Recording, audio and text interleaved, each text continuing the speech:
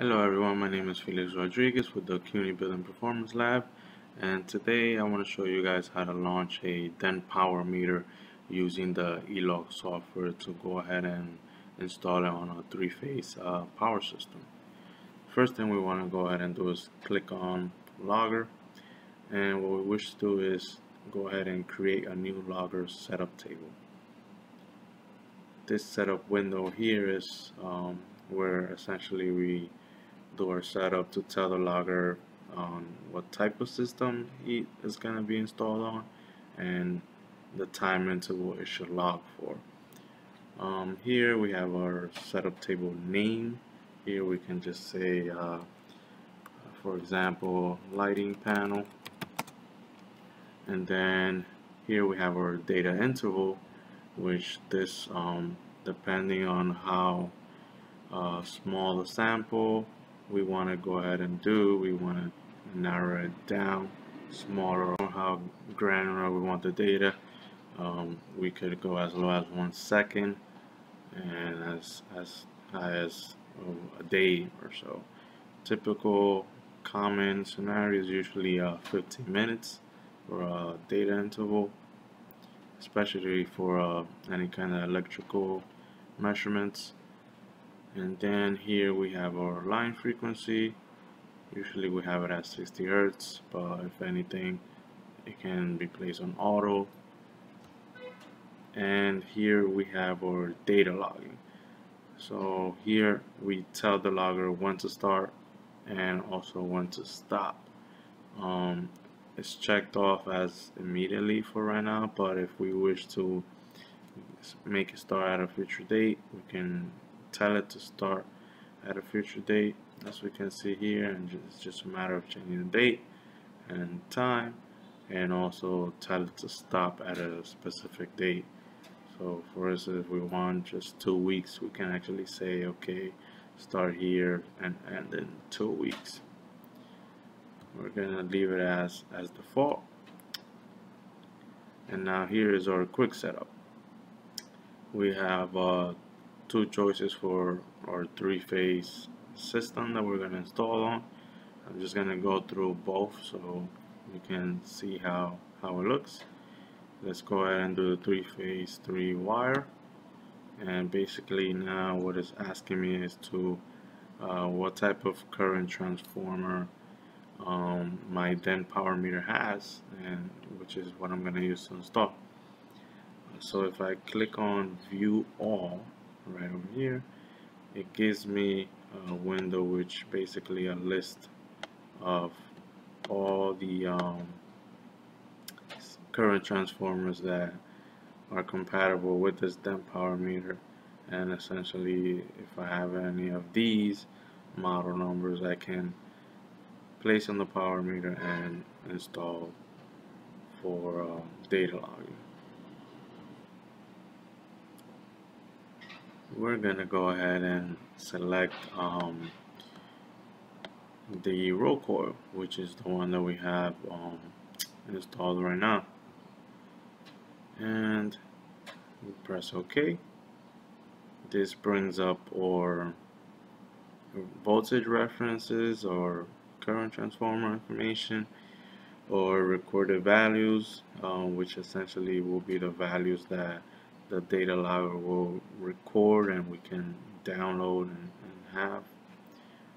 I wanted to show you real quick right over here where it says view typical setup. So when I click on this window, it shows me a printout that I could actually, or a schematic that I could actually print out, where it shows me the lines where I would how to physically connect the power meter to the power system, to the source. So you can see how it gives you a nice schematic and diagram of how you go from line 1 to line 1 at the power source, and line 2, line 3, and also how your CT should be placed and oriented. And then in this case with the three-phase 3-wire, it's giving us the neutral going to the ground to ground it. Let's press OK. And I just want to show you the difference between the 3-phase 3-wire and the 3-phase 4-wire.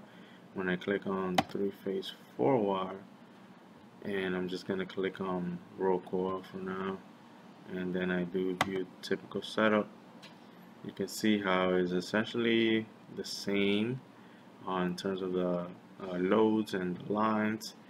The only difference that it changes that instead of the neutral going to the ground, it's going to neutral, in this case to the neutral line. So this would be the typical setup that you essentially use for a lighting panel in this case. So we're going to press OK, we're going to stick with this one.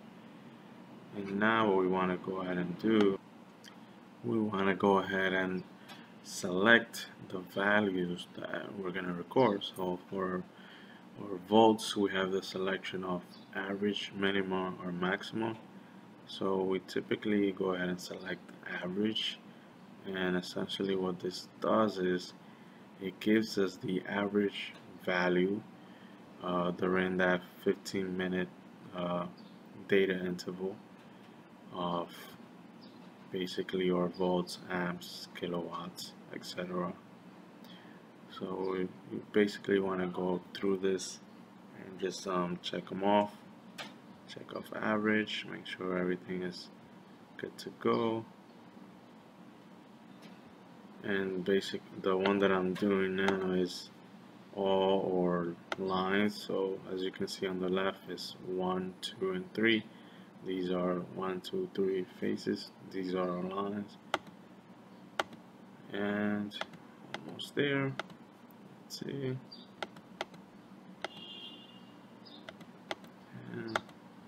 And then you also want to do this bottom one. This bottom one, what it does is it's our 3-phase system total. So this totals and gives us the sum of all 3 lines, of all of our 3 lines.